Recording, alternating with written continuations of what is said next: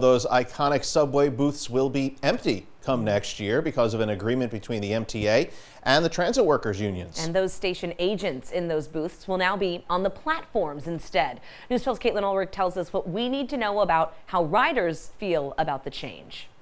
The MTA says station agents roaming the platforms come 2023 is a move to enhance the customer experience. And the TWU says the agreement was to protect the more than 2,000 workers from losing their livelihoods because of contactless fare payment. But some riders say they wonder if workers will be safe. But I definitely am going to start asking a lot of the workers that I'm in contact with. Jose Gonzalez is part of the Guardian Angels, a volunteer group that patrols the subway, hoping to help people stay safe, like station agents. So you're back again. Sorry.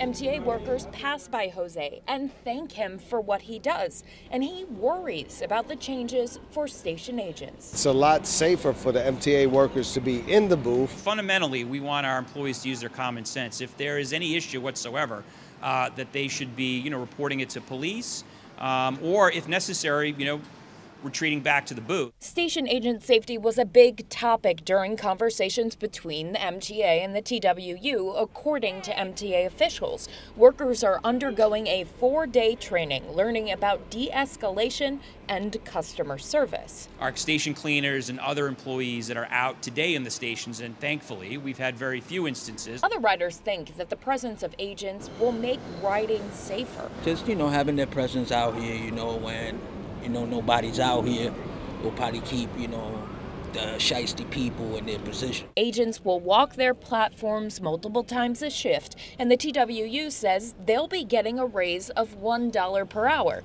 But as Jose sees it, workers don't need to be out on the platform that he says they know all too well. They're seeing it because they got their boots to the ground here in the subways, and they see the decrease of safety that's been going on here in the city.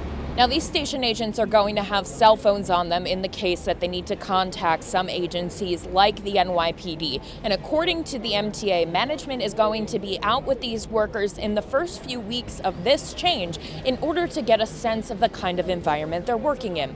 In Canarsie, I'm Caitlin Ulrich, News 12.